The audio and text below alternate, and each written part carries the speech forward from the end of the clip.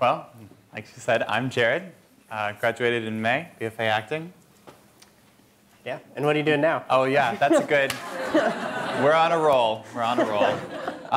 Right now, I'm currently producing an original one-man show that I wrote here as my thesis, and I'm producing that in upstate New York.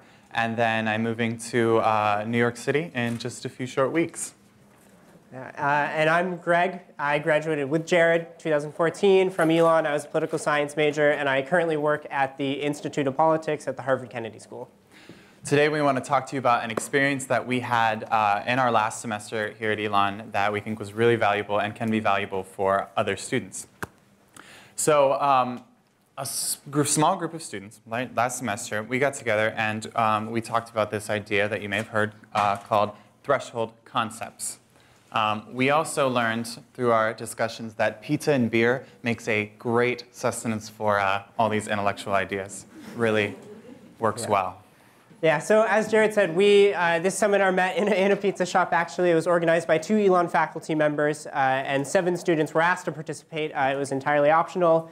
We weren't given class credit. There was reading involved, and you weren't required to write, but we kind of ended up writing stuff anyway. And the students were from all disciplines. I mean, you know, theater, political science, psychology, math, a lot of different majors. So I want to talk a little bit more about threshold concepts. I'd imagine some of you have heard about it. I know this conference actually a couple of years ago was about threshold concepts. I was probably like a freshman, so I didn't know that this existed then. But so threshold concepts is a framework for understanding student learning in higher education disciplines. So Meyer and Land, who are 2 of the key scholars that talk about it, they describe threshold concepts like this. They say, a threshold concept can be considered akin to a portal, opening up a new and previously inaccessible way of thinking about something. It represents a transformed way of understanding or interpreting or viewing something without which the learner cannot progress. So words you often hear associated with threshold concepts would be troublesome, transformative, bounded. The list kind of goes on, and we sort of developed some of our own as well. Right. So Meyer and Land gave us this idea of a sort of a portal or a doorway through which we go. And this is our visualization of that process. And here's our portal. And once crossed the portal, once you cross through the portal, right, the knowledge cannot be unlearned, according to this theory, right? This is like a movie ticket or a crappy wedding gift. It's non-refundable, right? Can't be unlearned. It becomes integrated, not only ingrained in the student's memory, but integrated into the student's worldview. So this is the process that we discussed throughout the semester, its more discrete attributes and its potential to empower student learning. So, what's an example? Well, thanks for asking. The first example that Meyer and Land give in the first readings that we had, even before we met, was opportunity cost, right? Economics, the idea of cost-benefit analysis, weighing options, choosing or maybe not choosing, and what that means. So the student who understands opportunity cost really well might be able to do well on the test, right? That makes sense. But the student who has crossed the opportunity cost threshold maybe can better understand how we allocate scarce resources in everyday life. They'll be able to have a better understanding of this concept and how it applies to their views outside of the discipline. Yeah, and then another example that we talked about in our seminar we actually came to sort of halfway through was in jazz. And this is something that Wynton Marsalis, a trumpet player and jazz educator, talks about, is that you can't really play jazz without understanding love and without playing with love. So another way to sort of flip that and think about that, if you've passed through that threshold and you hear a jazz musician who understands love and plays with love, and then you hear another musician who does not do that, they will sound different, and you can tell the difference. So by the end of our seminar, we kind of had 3 main observations.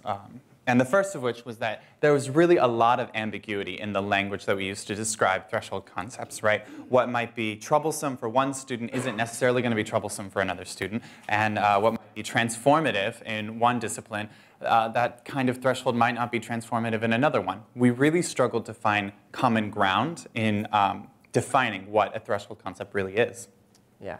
And then something else we sort of ran into is that we think that the liberal arts complicates threshold concepts. As I said, the theory, it originated in the UK. And so as we started thinking about it as liberal arts majors, we started asking questions, well, are there liberal arts thresholds? Are there like meta thresholds that we're supposed to pass through if you study at a liberal arts institution? And eventually we sort of came, well, maybe like all disciplines have thresholds, but liberal arts majors pass through thresholds in other disciplines. That's just part of being a liberal arts major. Mm-hmm. And going off of that, our third finding was stemmed from the fact that our seminar was interdisciplinary, right? And that different thresholds in different disciplines are going to have different characteristics. So if you think about a threshold that you have to cross in order to understand something in discrete mathematics, that might not necessarily impact the way that you view the global culture, right? Or your complete worldview. But maybe something like in the arts will.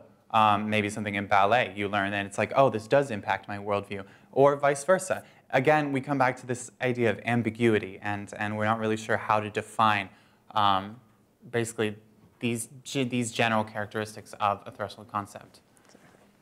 And we would love to keep talking about threshold concepts and talk to anyone about threshold concepts later. But the reason that Jared and I really wanted to give this presentation and what we thought was really sort of notable and I think exceptional about this seminar was the process that we took to get to these findings. And I'll share two quotations from students when they were asked to reflect on it. And then we'll talk a little bit more about what we experienced. But so one student who is a senior psychology major said, "I would say this is one of the most high impact and deeply engaging things I got to do while I was at Elon. The whole group looked forward to the meetings and was comfortable challenging one another. We all talked about threshold concepts outside of the meetings and shared them with people who weren't part of the group. The way the faculty set it up was very unlike a traditional class because we were co-investigators of an interesting question with no clear, correct answer. We were journeying together." And then another student who was a junior political science major, when we asked this student to reflect, the first thing this student jumped to was a meeting that we had set up. It was probably halfway through the seminar. Yeah. So, and we told the faculty leaders that we wanted to meet by ourselves one night, and we were gonna talk about some stuff and get back to them. We wanted to do this. We'll let you know what we find. Yeah, we'll let you know what we think. So this student said, "Working through the hows, whats, and whys of threshold concepts was an incredibly challenging but rewarding intellectual experience. The guiding questions from the faculty pushed our thinking and forced us to justify our reasoning. But the night we met without professors was just as beneficial, allowing us to really outline the basic ideas of threshold concepts we agreed and disagreed with, while determining which aspects were still unclear. The informal student-only meetings served as a sort of clarifying midpoint that guided the remainder of our meetings by focusing the discussion on areas we still needed to explore more deeply." So something we noticed, interestingly sort of funny, was that a lot of the language we were using to describe threshold concepts was very, very similar, or it was similar to the language that Meyer and Land were talking about with threshold concepts. So we talked about this seminar, things like transformative, troublesome. That's what we were saying the seminar was. So for those who have seen the movie Inception, this would be thresholdception, a threshold within a threshold. But in all seriousness, what we noticed happened in this seminar was that a faculty member came to us and asked us what we thought about their research, really, and we all kind of, said, "Well, cool, like that sounds really interesting." We all kind of we talked about it like almost like a bug. We caught we would talk about it, we would think about it just when we were walking down to class, or would see each other in the hallways, and that was very different than some classes that we've taken, sure, but that was a very different experience than maybe a traditional class. And we're not saying that we need to scrap traditional classrooms and all go out for pizza and beer for the rest of our learning. It might be more fun, but probably not as useful. We are saying that this was a really exciting supplement to classroom learning, right? It was something that was engaging, interesting, and really did impact our intellectual journey. And it was new and exciting for the students. So what? Why are we here, right? What is it that we're trying to get across to you guys? Not that I look like Harrison Ford, kind of, maybe, a little bit. But that the student perspective, we think, is critical in developing methods in teaching and learning. We think students should be involved in teaching and learning policies, or making teaching and learning methods, because we think students can have great ideas. And what we experienced was this sort of ripple effect of engaged activity and curiosity from students, from, I don't know, meeting until 1 a.m., 2 a.m. in someone's apartment and talking about these ideas, to having students outside of our seminar asking questions, wondering what it is that we're doing, what it is that, where our thoughts are going, and how the seminar is going. And that is really important because this is a process that ultimately directly affects our educational experience, right? So it seems only natural that the student perspective should be included. So I guess what are we actually saying? What are the outcomes we're expecting here? We would imagine that everyone here is interested in teaching and learning, and maybe does research on teaching and learning. And we're saying that ask your students to do a seminar like this. I mean, I can guarantee that students will say yes, they're going to be interested. And we think there are other ways you could like model this sort of experience. If you're a faculty member teaching a couple of classes, have a seminar, an informal seminar for students to talk about teaching and learning in your discipline, and they can opt into that seminar. And we also want to hear, in the question and answer session later, about things. I would imagine people are doing things like this, and we'd love to hear about it and hear about other ways to do it. The last thing we'll say.